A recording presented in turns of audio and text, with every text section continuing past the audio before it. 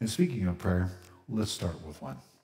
Father, we're grateful for the beautiful day that you've given to us. We love the springtime, and we love the summer. We love the hillsides that are green and just verdant with all sorts of flowers. You're an amazing God, and you give so much time and attention and detail to things that sometimes we so easily overlook. But God, we pray that you would help us walk through life with our eyes more wide open so that we can see the things that you have created for us and the beauty. We pray that you would help us to see the things that you've written for us, that we might learn from them and use them and apply them in our lives. And it's through Christ we pray. Amen. So this morning's message is like a hand in a glove. And its inspiration was as a result of my work gloves at home that I'll get into in just a moment. You never know where inspiration will come, and it happened to be my work gloves. But the text is taken from Romans chapter 8, verse 5, and then also verses 9 and 10. This is Paul writing to the church in Rome. Those who trust God's action in them find that God's Spirit is in them, living and breathing God. But if God himself has taken up residence in your life, you can hardly be thinking more of yourself than of him. Anyone, of course, who has not welcomed this invisible but clearly present God, the Spirit of Christ, won't know what we're talking about. But for you who welcome him, in whom he dwells, even though you still experience all the limitations of sin, you yourself experience life on God's terms. There's my work gloves. So I was so proud of these new work gloves that I had just purchased. Now, my old set was worn, had holes in it. It was completely defenseless from the bite that yard work can take out on your hands. So I went to the local hardware store in Ramona where I live and shopped until I found just the right pair. I must have examined half a dozen pairs of gloves and probably tried on just as many. After all, what good really are gloves if you don't like them, particularly if they don't fit? And then I found them. With the help of a clerk who did me a favor, she reached under the counter and produced a set that was still in its packaging. Just what I was looking for. Perfect. And at that, I cheerfully paid the purchase price, walked out the door, and drove the short ride home to test out my new gloves. So there I was, standing in my yard with my brand new gloves. I felt like a kid with a brand new baseball mitt standing out in left field.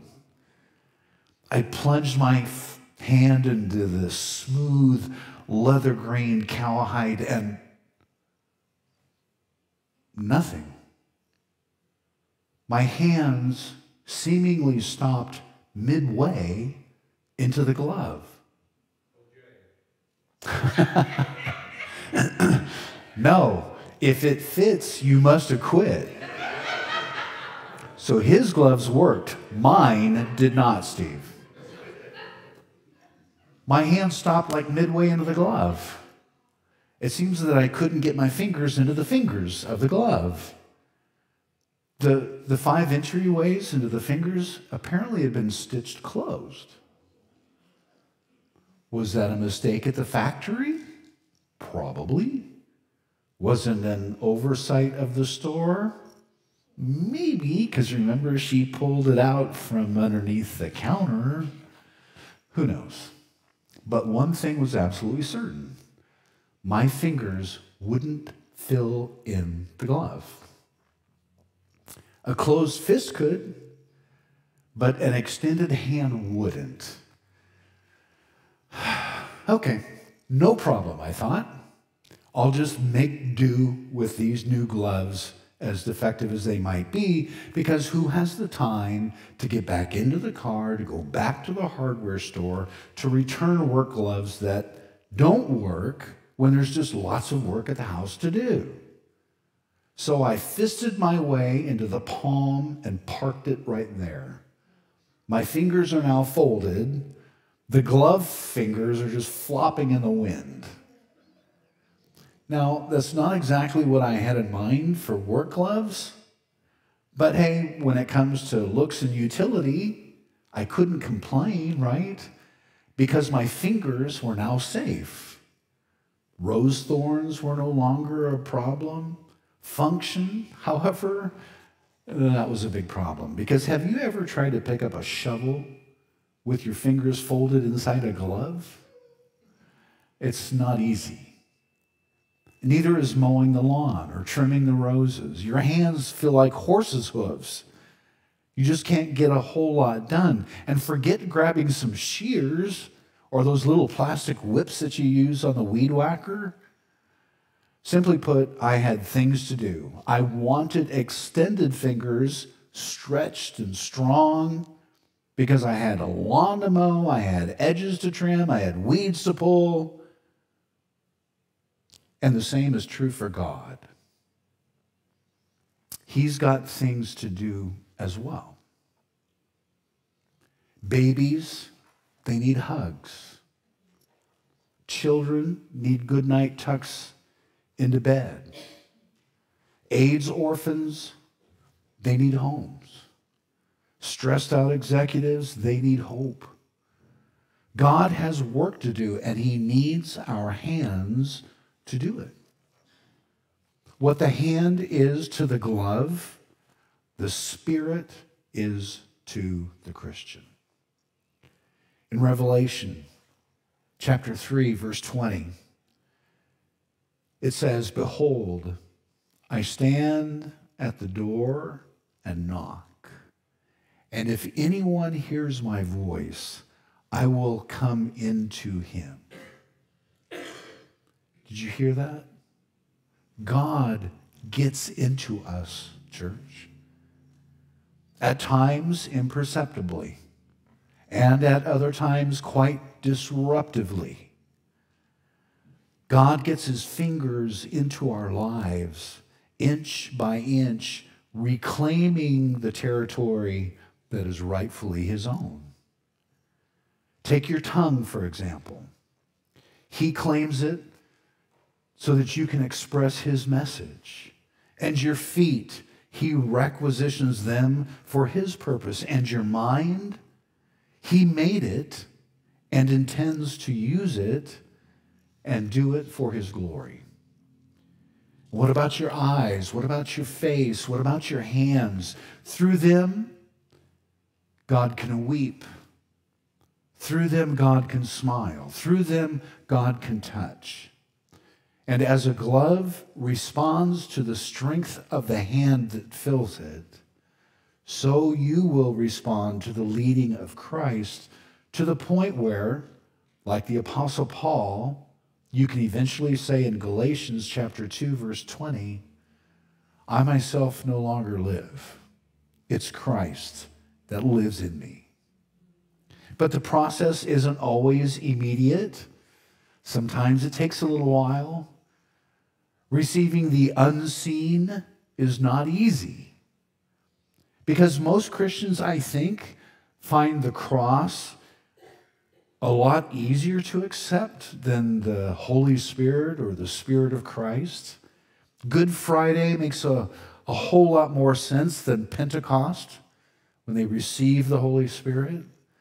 Christ, our substitute, Jesus taking our place, the Savior paying for our sins, those are absolutely astounding, yet understandable concepts, at least in our head. They fall into the area of what's called transaction and substitution. And it's familiar territory, I think, for a lot of us. I mean, we just went through Easter, right? But Holy Spirit discussions, they kind of lead us into the realm of the supernatural and the unseen, subjects about which most of us quickly grow quiet or cautious because we fear what we can't see or explain. So I wanted to try and help you think about God's Spirit from maybe a slightly different angle. Think about what Jesus did in Galilee. When Jesus lived and worked in Galilee, he did that with Galileans, right? Jesus lived with them. He tabernacled with them, as it says. He put up his tent there. I mean, that's where Jesus was. And he was doing things in Galilee for the Galileans. And he was doing things similar to what the Holy Spirit does for us. Jesus lived among the people. He taught them, he comforted them, and he convicted some of them. And the Holy Spirit lives within us. It teaches us, it comforts us, and at times it convicts us too. The New Testament word for this promise is oikio, which means to live or to dwell. And oikio comes from a Greek noun oikos, which means house. In other words, the Holy Spirit indwells the believer the same way a homeowner indwells a house. You live in it, right? The same way the Holy Spirit lives in each of us. In fact, the word goes on to talk about in Romans chapter 8, again, verse 5 and 9 and 10, kind of the text. Let me just repeat that for you. Those who trust God's action in them find that God's Spirit is in them. It's living and breathing God. But if God himself has taken up residence in your life, you can hardly be thinking more of yourself than him. Anyone, of course, who has not welcomed the invisible but clearly present God, or the Spirit of Christ, won't know what we're talking about. But for you who welcome him, in whom he dwells, even though you still experience all the limitations of sin, you yourself experience life on God's terms. And the reason why I wanted to go over that scripture again is because I wanted to make sure that you caught some of the phrases of permanency in the passage. God's Spirit is in them. God himself has taken up residence in your life, and you are the person in whom he dwells. To Timothy, Paul urged in 2 Timothy chapter 1, verse 14, you have been trusted with a wonderful treasure. Guard it with the help of the Holy Spirit who lives within you. And later on, could the apostles' words have been any clearer? When he said in 1 Corinthians chapter 3, verse 16, don't you realize that all of you together are the temple of God, and that the Spirit of God lives in you? All believers have God in their heart, but not all believers have given their whole heart to God. Remember, the question is really not so much how can I have more of the Holy Spirit, but rather how can the Holy Spirit have more of me? A palm and a few fingers just won't do. So take an inventory. As you look around your life, do you see any resistant pockets like my work gloves? Any stitched up fingers? I mean, go down the list. Your tongue, for example. Do you stretch the truth? Do you puff up the facts? How about your language?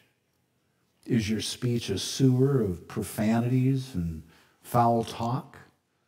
Or how about grudges? Do you harbor resentment like boats at a dock? And while we're at it, are you unproductive and lazy? Do you live off the system, assuming that the church or the country should take care of you? And I'm sorry if these questions seem a little offensive, but those aren't my words. Those are Paul's. He wrote the checklist. And here's what he said. Ephesians chapter 4, verses 25 through 31. So put away all falsehood and tell your neighbor the truth, because we belong to each other.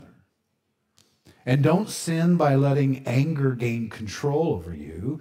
Don't let the sun go down while you're still angry. For anger gives a mighty foothold to the devil. If you're a thief, stop stealing. Begin using your hands for honest work, and then give generously to others that are in need. Don't use foul or abusive language. Let everything that you say be good and helpful, so that your words will be an encouragement to those who hear them. And do not bring sorrow to God's Holy Spirit by the way that you live. Remember, He is the one who has identified you as His own, guaranteeing that you will be saved on the day of redemption. Get rid of all bitterness, anger, harsh words, and slander, as well as all other types of malicious behavior. So the question is, do your actions interrupt the flow of the Holy Spirit in your life? Harbored sin interferes with the Spirit circulation within our bodies. Confessed sin, however, repairs the heart and restores that power. But it could take time, so don't give up. Don't let stumbles stop you. Come and then keep coming. Ask and keep asking. In Luke chapter 11, verse 13, Jesus says, your heavenly Father will give the Holy Spirit to those who ask and continue to ask Him. It reminds me a little bit of a fly, a fly that I encountered some time ago in an airplane. So on this flight, there was a fly that was buzzing around the cabin. And I thought, well, that's odd. A fly flying inside a flying plane. Why would a fly fly during a flight? Now, these are the things that go through my mind. I don't know that you would want to live in my mind, but this is sometimes where it goes. Why would a fly fly during a flight? I mean, does he think that maybe he's helping the plane somehow? Doing his part to keep the aircraft aloft? Why did the fly in the plane fly in the plane? Why didn't the fly just light for a moment, right? And just enjoy the flight? Maybe he thought the airplane needed him. And just like that, he flew to the front of the plane. Moments later, however, he returned. This time looking far less confident than he was before. Fear flickered in his tiny red bug eyes. And that's when he spoke to me. I don't think I can keep it up, he said. Keep what up? I said. The plane. I don't think I can keep the plane up. I'm flying as furiously as I can, but my wings are getting tired. I don't know how long I can do this. And I said, but don't you know that it's not up to you? Look, you're surrounded by strength and power. I mean, we're airborne by a power that isn't your power. So stop flying. It's not up to you to get this plane home. Insulted, he buzzed off. Now, granted, I don't make a habit of speaking to flies, although I have had a few choice words for a few of them in Ramona during the summertime. But we all of us, fly furiously back and forth, don't we? We're always busy, always thinking that the success of the journey is going to be up to us. And we fear letting up, don't we? Well, my encouragement to you is stop. Stop for a moment and look out the window of your life. God's wings sustain you. His power empowers you. You can flap like a fly if you want to, but you're not going to accelerate your flight. It's your job to rest and to receive. You need to accept God's power in your life. That is the Holy Spirit. You be the glove, and you let him get his hands deep down inside each one of those fingers of your life. You need to surrender to his plan and then keep at it. Unceasingly seek God's Spirit. You need to accept and surrender and keep at it. ASK. Or you need to ask, seek, and knock. ASK. Your Heavenly Father, to those who ask him. Luke chapter 11, verse 13. So this week, let God put his Spirit deep, deep, deep into the fingers of your life. Then you'll truly be able to experience the hand-in-glove relationship that Christ died for. It's hard not to want to be in control. But God has given each of us a gift, and that is the Holy Spirit, to indwell us for a number of reasons. First of all, the giving of the Holy Spirit was to let his children know that they have been redeemed and have been taken over as the possession of Jesus Christ for a long time, eternal relationship with him forever. Kind of like a marking, a tattoo. But the Holy Spirit is also given to us for other reasons. Now, all of us are differently equipped. Some have the ability to work in certain capacities. Some have the ability to love in different capacities, to come alongside someone and provide comfort. Everybody is wired different, and everybody has their own gifts. And it's the Holy Spirit that helps us to identify what those gifts are and then gives us the ability to use those gifts in certain periods of time. Also, the Holy Spirit also prompts us. Have you ever had a situation where you've been reading your Bible and you've probably read a verse 100 times, and on that 101st time, it just jumps off the page? What changed? It's always been there. You've read it 100 times before. Why on that 101st time did it seem to come alive for you? Sometimes that's life's experiences that make it more relevant, perhaps. But it's also the prompting of the Holy Spirit that enlightens us to demonstrate to us that God's word is sharp and it's active and it's always alive. And I think the Holy Spirit also will, from time to time, prompt us.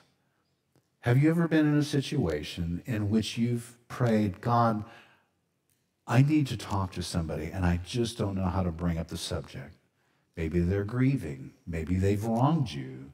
Maybe you need to have some clarity on a situation, and you're fearful because you don't know how they're going to take what you need to say. Have you ever stopped before you said anything and said, just, God, give me the right words? And perhaps more often than not, the conversation goes extraordinarily better than you could have ever anticipated. Maybe you find out new information. Maybe some of the assumptions that you made in connection with that person were wrong, and so they've corrected you to let you know that, no, that's not quite the way the facts are. And we learn from that, and we gain from that, and that's how the Holy Spirit works in our life. But if we come to God with our fingers stitched up that only allows so much of God to get into our life, it's ineffective. And the fingers are just flopping in the breeze. And it's not serving the purpose for which it was intended. But if we consciously allow God to get his fingers into our life through his Holy Spirit, then we can be effective and do that for which he's designed us to be. So this week, you can remember the fly story. You can remember the glove story. You can remember any of those stories. But let it be the hook upon which you remember the Holy Spirit. To ask, to seek, to knock. Do so repetitively to fill you with the Holy Spirit. Now, the song that we're going to sing is, I Know Whom I Have Believed. You all do. You're here for a reason. You believe in Jesus Christ as being God's Son, who gave his life as an atoning sacrifice for each of us so that one day we might live with him forever. But let this song continue to be an encouragement to you about what you believe and the quality of your conviction. So Steve is going to be leading us in that song. If you have any prayer requests, you can hand them up as we sing. At the close of the song, we'll talk about those prayer requests, and I have a couple, and then we will be dismissed. So if you would, let's stand and let's sing, please. So as I said, I have a couple prayer requests that were provided to me. One is from Miss D. I'm so thankful you printed out in large print that I don't even need my glasses. Vanity. Yeah. And this made me laugh when I first read it, and it'll probably make you laugh too. So last Sunday, I asked Randy why we sometimes choose prayer last. And Randy replied, well, it's our nature. One of the names for Jesus is the Good Shepherd. And the shepherd's job is to take care of sheep. And in one of Randy's older messages, he told us just how helpless sheep are. But after he described some things that they do or don't, I thought to myself, I don't know if sheep are helpless or just stupid. These are Dee Dee's words. Well, Christians in the Bible are sometimes referred to as sheep. So I guess the reason we pray as a last resort is because we've realized we're helpless. I know there have been times when I try to handle things myself. Then when I've failed, I pray. So I guess that makes me stupid. Very good, Miss D. You put a smile on my face. Put a smile on my face. That's why it's so good to get together as a family, because we get to laugh and sing and pray and study God's Word. I'm blessed. I have some bad news, though. Connie Weatherford, she's been a longtime member here. Her health and work circumstances sometimes prevent her from coming, but she has a brother, Danny Thomas. And Danny Thomas had some surgery that they thought was going to fix a problem, and apparently it didn't work because he passed away.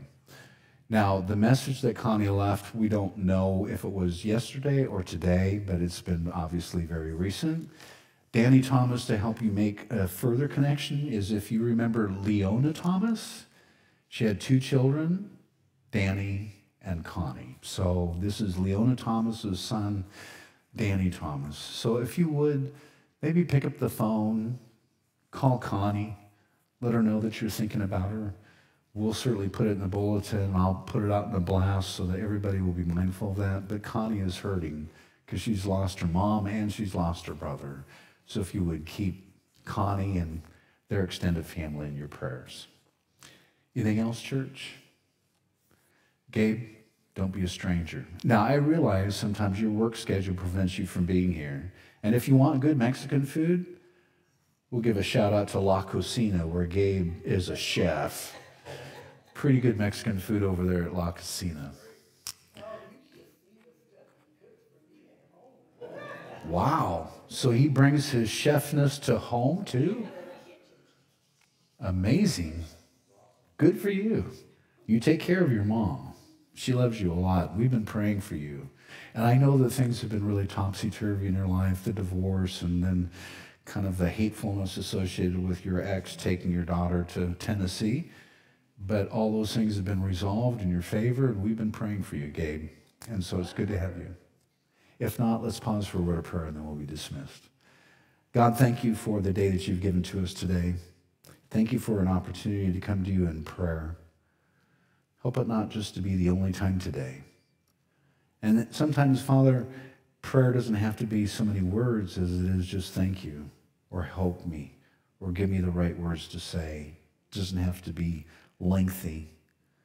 Sometimes just a brief shout out is good to just let us know and let you know that you are on our minds and we're thinking of you because you're our Father. And like a father, Gabe needs some help. He's in a situation now that he thought had been resolved, and now there's one more potential stumbling block that's been put in his way. And so, Father, we ask that you would work in those circumstances, work with the court, work with the judge, work to demonstrate that the ex was also an ROTC and using those same devices, and that they're not weapons of mass destruction, but are dummies that are there for a reason to help provide the kind of service that the ROTC provides in honoring our troops, in honoring our country. So God, be in it. We pray that you would give Gabe the result that he seeks. And now collectively our hearts hurt for our sister Connie, who's lost her brother. Father, we pray that you would be with the Thomas household as they grieve a husband's passing, a father's passing, and in Connie's case, a brother's passing. We pray, Father, that you would just comfort them, come alongside them, know that they are loved, and that we will do what we can to come alongside them and help them as best we can. So, Father, be with them, comfort and guide them, and bless them, even during these difficult times. And so, Father, we're thankful that you loved us like you do, that while we were yet sinners, you sent your Son, Jesus, to die for us. And that, yes, we are all like sheep. We've gone our own way. We've gone astray. And sometimes we don't make the smartest choices. And yet, like the Good Shepherd, you continue to corral us. You continue to bring us into safe pastures.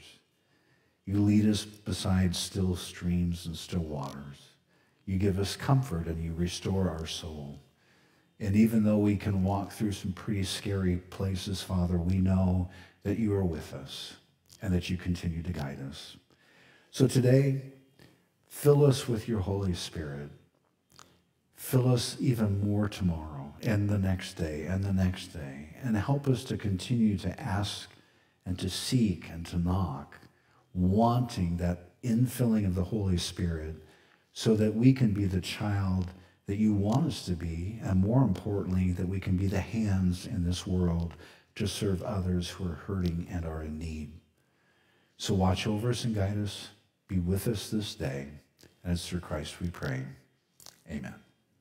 God bless all of you. Have a great Sunday and a great week.